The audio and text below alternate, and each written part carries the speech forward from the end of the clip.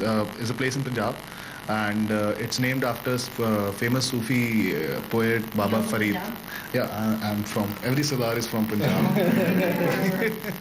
And though our music doesn't really have Sufi influence, but I really like the noun in itself, and so the music it's got a lot of rock and roll in it, and the lyrics are in Hindi, and we're definitely singing in a very, to me personally, it's got like a little folk touch to it. So where does the electronica bit fit in? Akshay is the guy. Yeah, I do electronica for the band.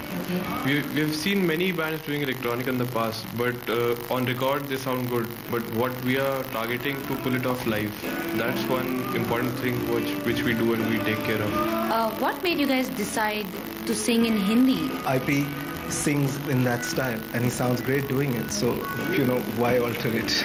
Okay, now I also understand you guys have a record deal. Tell us a bit about the music on your forthcoming album. The main line is to keep it simple. The melodies are very simple, very catchy. But we are trying to add up a little spice with electronica, different from what you will hear. We're sure it's going to be released. It's going to be great. What are you going to sing for us? Since we don't have electronica here, we have a acoustic set ready. So we'll be singing this song called Madho. Okay. And this song is primarily about love. Okay.